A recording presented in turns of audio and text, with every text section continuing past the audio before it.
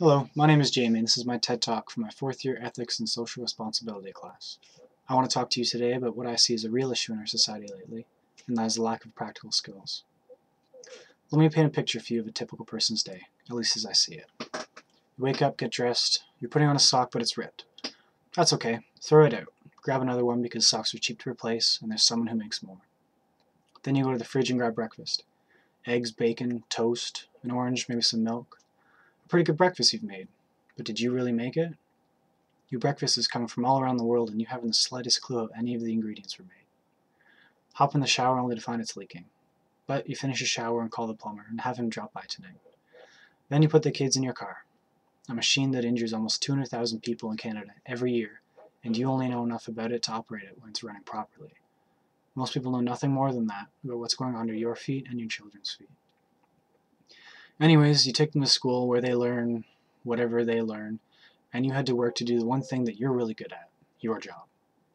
That night the plumbers show up, and while he's fixing the shower, you watch some TV and throw a microwavable roast beef in for dinner.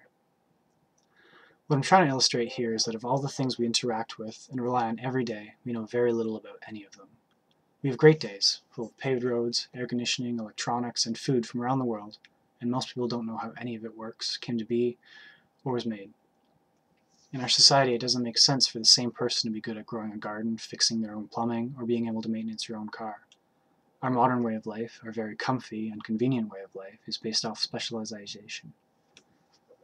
The reason we're able to have high quality of life is that when we need something done, we pay someone who is proficient at it, and in return, we work each day at a job that we are proficient at.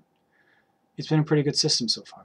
It's gotten us from the days of hunters and gatherers, where there were really only two occupations, to today where there seems to be more different jobs than there are names for, and our lives are much better for it. What's troubling is the way in which this system relies on other people so tremendously for everyday necessities that none of us could do without. I'm not trying to say that everyone needs to be a carpenter, a mechanic, farmer, and seamstress. What would happen if suddenly all of these things weren't so conveniently provided for you?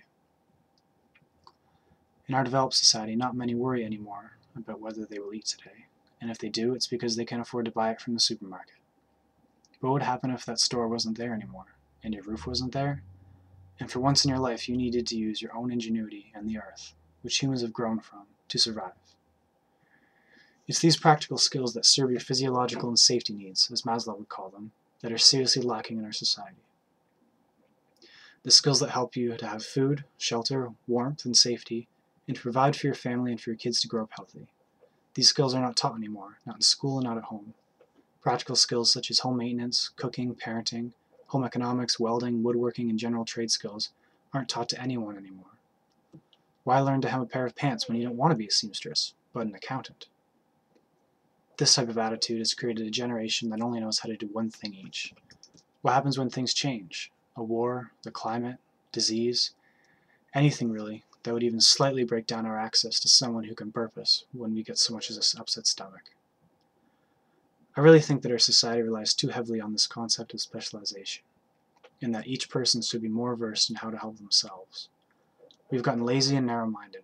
Someone pulls out the one stone of what we've constructed and no one will know how to survive anymore. If you want proof, just look at what happened to the Romans and their aqueducts. The great concept that helped them thrive and have great standards of life. Someone came along and took it down, and a whole city went thirsty and rotted from the inside out, taking down an empire. Every citizen needs to hold on to practical, hands-on skills that built this society, so that when someone or something comes to take it down, we can keep it standing and rebuild it. Thank you.